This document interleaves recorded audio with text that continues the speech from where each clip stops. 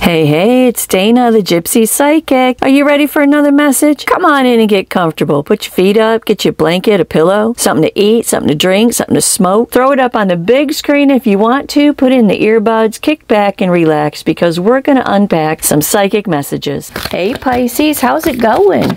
How's it feeling out there, Pisces? Is the water nice and temperate, Pisces? Not too rough, not too calm, but just about right. Right, Pisces? I hope so. I hope so. We're going to throw some cards for Pisces. We are. Let's do it. Let's do a reading for Pisces. So guess what, Pisces? I did something. I did something. I wrote a book. Check it out. I wrote a book. It's called Who Do You Think You Are? The Ultimate Guide to Your Awakening. Yep. It's a good book. I really think it's a good book. I do.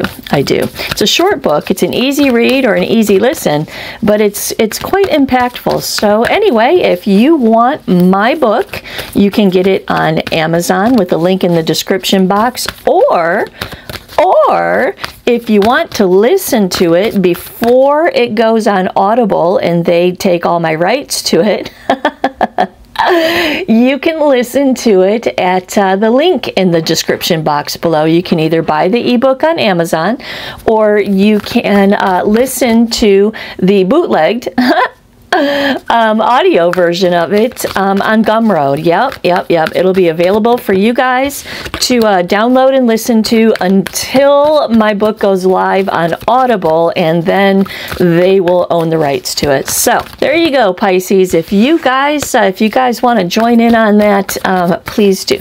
All right, let's do it. If you're new to the channel, thanks for stopping by. Snuggle up to this table. Get comfortable. If you're coming back, thank you so much for being a part of the, well, for Taurus, I usually say tribe. So what am I going to say for Pisces? School. Right? Thanks for being part of the school of fish here, Pisces. I appreciate that a lot. And if you like what you hear here, go ahead and subscribe to my channel, because apparently I'm supposed to say that. So there you go. All right, let's do it, you guys. Let's do it. Let's throw down for Pisces. It's going to work the way that it always works. I'm going to shuffle and pray. I'm going to lay out a whole bunch of cards. We're going to talk about it as I clarify it and sew together a story, okay? All righty, let's do this. I have to be careful here and remember that I'm reading for Pisces and not Taurus. And if you're new to the channel, that's pretty much all I read for is Pisces and Taurus. My whole everything is personal readings. Personal readings is really much like my career. But I do these two because I am a Taurus sun and I'm a Pisces moon, Pisces rising, and Pisces Venus. Taurus on the cusp of Aries. So, you know, it just kind of happened like this. My whole YouTube channel just kind of happened like this. So that being said, Taurus kind of likes it a little hard. And I have to be a little softer and nicer with Pisces because y'all aren't as thick-skinned as the old bulls are. So I will try to check my tone. Okay, Pisces? I'll try to check my tone. All right, let's do it. Give me a chance to channel. Follow along with me. When I cut the cards, you can just relax, all right? All right. Whoa, these cards want to talk so bad, you guys. All right. Dang. Settle. All right. Everybody. Spirit, Source, Universal Energy. I have the collective of Pisces here with me, Spirit, and as you know, they want to know what you know. What do you know about Pisces, and what do they need to know about themselves, their lives, and their futures? What do they need to look out for? What do they need to look forward to? And how do they navigate for their very best and highest good? Very best and highest good. Spirit, please tell me where the stopping point is. I will cut 3 times and I'll pull straight from the... All right, let's do it. Let's go. 1, 2, 3. 2 and 3. All right. Bottom of the deck is Solitude. Now, these cards are supposed to be read in the upright, so I'm going to read them in the upright, but I'll clarify them like I usually do, okay? So we got the old Hermit right here, okay? Solitude. And then the Nine of Swords, suffering and silence, anxiety and despair. Oops, that's a chakra card, but we're going to put it up here because, you know, I'm trying to learn about the chakras and stuff, so maybe we'll explore that a little bit. All right. Third card, the Eight of Pentacles, positive movement forward. Look, the mind. I do know the crown chakra is the mind. Interesting. And then Judgment with truth. Okay. Foundations and achievements with the Four of Wands, the Six of Cups, Death with transformation, and the Moon with 18. Sacrifice with 12, which is the Hangman. This is death. And the Three of Pentacles, reward. The Eight of Cups, emotional suffering. Oh, look, and then we have the heart chakra. Isn't that handy right there, okay? Interesting, because emotions to emotions, right? All right.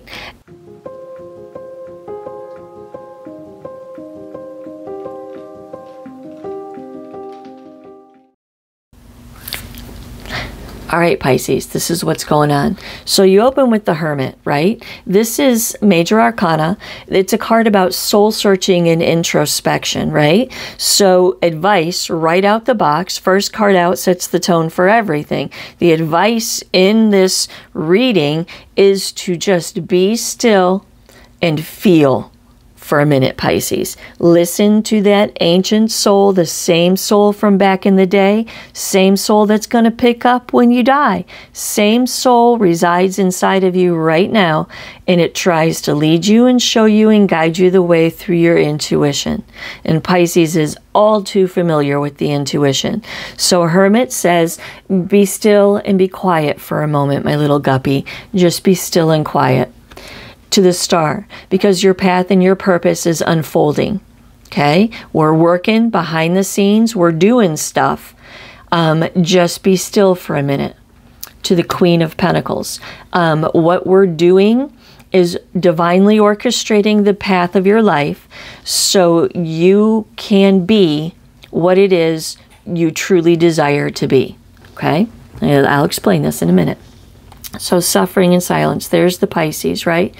All up in your head, all up in your head. Grief, despair, anxiety. Strength in reverse. Feeling weak, but this anxiety and despair that you are focusing on in your mind is a weakness because it's low vibrational energy and not high vibrational energy, right?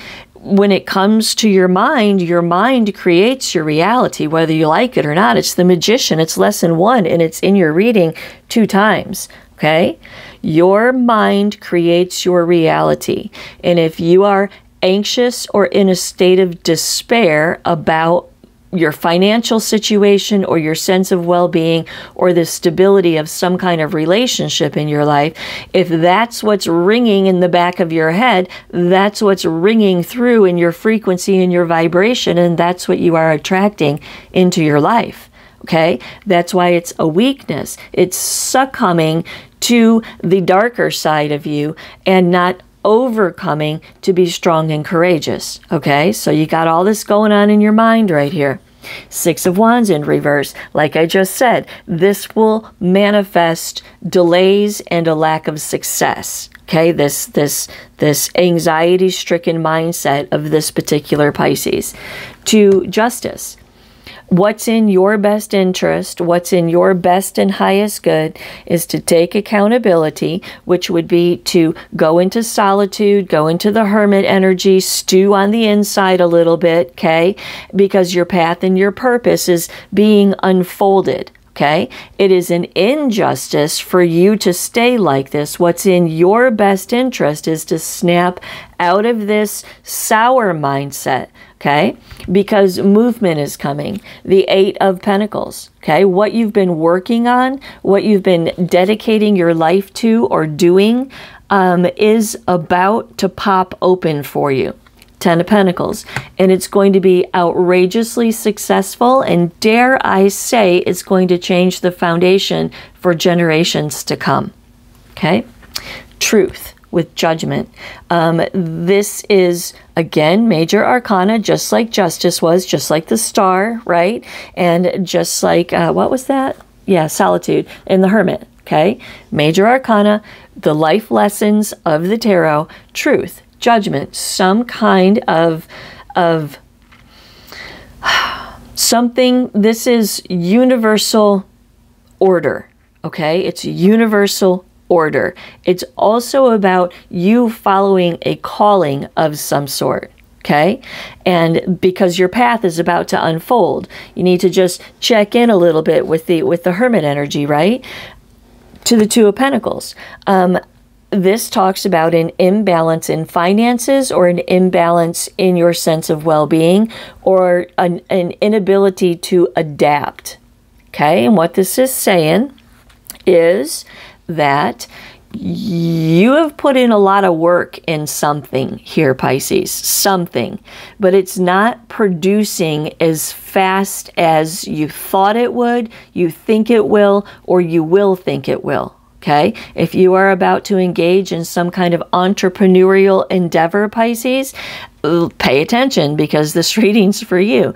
If you are trying to create something foundational and successful in your life, you've put in a lot of effort and a lot of work, and it's just falling flat, or you're not seeing the fruits of your labor just yet. Okay? That's that Two of Pentacles in reverse. Nine of Cups says, wishes fulfilled, comfort, happiness, and satisfaction are on the way, Pisces. The Devil in reverse says, release your limiting beliefs. What are your limiting beliefs? Well, whatever this anxiety is over here, whatever this weak link in your personal constitution is over here, those are your limiting beliefs that you need to release, because these cards say something's coming to you, Pisces. Something's on its way to you. But this is kind of slowing things down a little bit, because your frequency's not right. It's low vibrational. It needs to be high vibrational frequency. You need to believe in whatever this whole situation is here for you. You need to believe in it, and you need to keep fighting the good fight, and don't let your shadow self, your the side of you maybe that has the imposter syndrome from the previous reading that I put out, don't let this side of you pollute the environment that this is trying to manifest in. All right, what's going on? The Four of Wands, okay? This is foundations and achievements in this deck. And then that Nine of Swords again, right? It's the same Nine of Swords, suffering and silence. You are worried about stability of your life somehow, some way, okay? Four is about stability, and the fire energy in a Four is going to be about harmony, home, foundations, achievements, completions. You're worried somehow that things aren't going to, the effort that you've put in with the Page of Wands, right? You've put in a lot of effort to something, and it's your very foundation depends upon it. And it is maybe not as you expected it to be, okay? Then the Six of Cups to the Empress and Judgment. So here's where things kind of take a little bit of a turn, So we got the Six of Cups, the Empress, and Judgment. Okay, I asked, what in the world is this Six of Cups about? Because it's clarified by the Empress. Judgment comes on top of it, and this is, again, some kind of universal order, some kind of decision of some sort. And then I got the Page of Cups, a message, the Knight of Pentacles, but it's taken a minute to get here. To the Seven of Pentacles, because somebody's thinking about something, Knight of Swords, before they reach out, Queen of Swords, and give you some kind of an offer. Okay? It's a very offer though. It's not a big emotional offer. So we got the Lovers and the Two of Cups all over the bottom of this reading. So whatever this is a significant relationship in your life that is going to transform and change everything, and it's directly related to whatever it is that you've been working on. Whatever it is that you have been sweating away at, Pisces, it's about to pop. It just is. The Empress, this is you standing in your power. Why is it about to pop for you? Well, because you have pointed your thought life towards what your intuition is guiding you towards, and you have put in effort and work to produce something in your life. And because of that, because you put your mind towards your intuition, you became the Empress. She's the seedbed of everything. You want to know what's in your best and highest good, ask your intuition and point your mind in that direction, and it will lead you every single time to your best and highest good. And whomever this is has done that. This person has some kind of a spark in their chest, and they have done that. Okay? And because of that, there's a message that's coming with the Page of Cups. Knight of Pentacles. It's taken a second though. Seven of Wands. Somebody's reflecting and assessing, or it's taking a second for you to reflect and assess because you need to get this mindset back together again. Okay? But it's both. I really believe it's both. I believe somebody is observing, reflecting, and assessing about something that you have put together. Okay? And they're going to reach out to you. Knight of Swords, very serious, very straightforward energy. And the Queen of Swords, very serious, very straightforward energy. Contracts, an offer of some sort is going to be made to you. Okay? All right. Transformation with Death. This offer right here transforms this financial situation right here with the Two of Pentacles in reverse. Totally transforms it. It's the end of the way things were forever and always, amen, and the beginning to the way that things will be. Now I want to back up just a second because I forgot to tell you all about this Six of Cups, okay? So this Six of Cups is directly related to this transformation.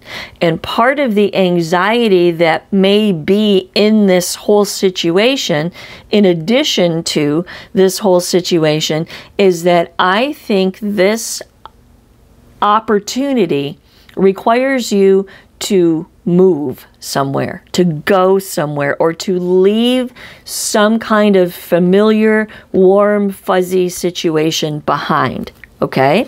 Because transformation, death, an ending and a beginning. A transformation of your life, and it is clarified by the Four of Swords. Got to come to terms with the grief, the sorrow, or the pain that you are holding in your mind from this up here, because whatever this up here is directly related to your imbalance in your sense of well-being or your sense of security. Okay? The transformation comes when you get it together in your mind and pick up the fourth sword, bring stability to your mindset. Page of Swords to the Fool. This message comes in, this offer comes in, and you bounce. It's a brand new beginning, a brand new journey, a leveling up of your spirituality, because remember, this particular Pisces is following their guts on something. They are. And then the Shadow with the Moon. This is the struggle on the inside. It is a card of Pisces. It's also Cancer. But this is a big, huge struggle on the inside between that what you know to be true and that what you do not really want to accept as the truth. And that goes back to that Six of Cups back there, right here. It goes back, and the Fool, okay, and a hardline decision and transformation. I think that this new opportunity in your life is pulling you away from some kind of a comfort zone, okay? Knight of Pentacles in reverse, and you're kind of stuck in that comfort zone. You are stuck in this moon energy. Hangman, right? Just hanging on there just for a minute. The Two of Cups, this new opportunity has absolutely everything 100% to do with some kind of partnership. To the Empress, in your best interest, when it comes to this partnership, keep doing the same thing. Keep pointing your mind towards what your guts are telling you. Wheel of Fortune, because the universe is divinely orchestrating the path of your life. And this is a moving card and a moving card. And the Six of Cups is the comfortable place. Moving, moving, moving, death, moving all over the place.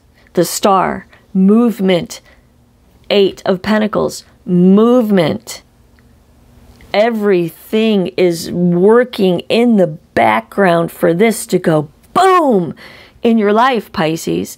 But you're gumming up the engine with this mindset back here, because what you don't see is that this is all about to change. Okay? All right, the Hangman. The Hangman, Hangman, Hangman. This is you, like I said, gumming up the engine. Why? The Ten of Wands, because you're carrying a burden that you don't have to carry. You're suffering in your mind, and you don't have to, because this is all going to dissipate and everything is going to be so freaking beautiful. Everything is going to be beautiful. There's a huge turning point coming, Pisces, and you're just hanging with a burden that you don't have to, and it's gumming it up. What's the burden? The Three of Swords. Grief in the mind, the mindset, sorrow or grief. The Lovers. Yep. This Lovers card, everybody always thinks immediately that this is romance, but it's not. The Six of Trump is about energetic, it's about frequency. It's about who you attract and who you are attracted to. Yes, it is. This is talking about changing the frequency, like we talked about a while back, right? Changing the frequency and vibing at a high frequency instead of a low frequency. Look, Two of Swords, because nobody knows where to go, and they're going to follow your vibration. And if you're vibing low, it's going to go low, and if you're vibing high, it's going to go high.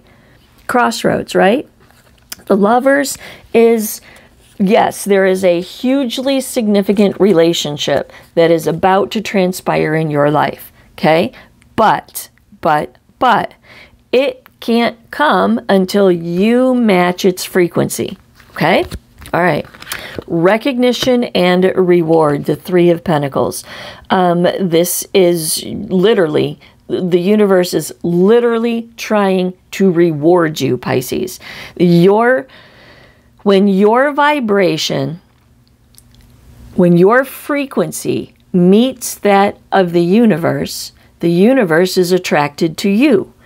The universe only has your best and highest good ever in the tapestry of life. Your Akashic records are your best and highest good, and everything that you do in between is the story of why you're not where you're supposed to be, right? Recognition and reward is coming towards you. The King of Pentacles, a great deal of success.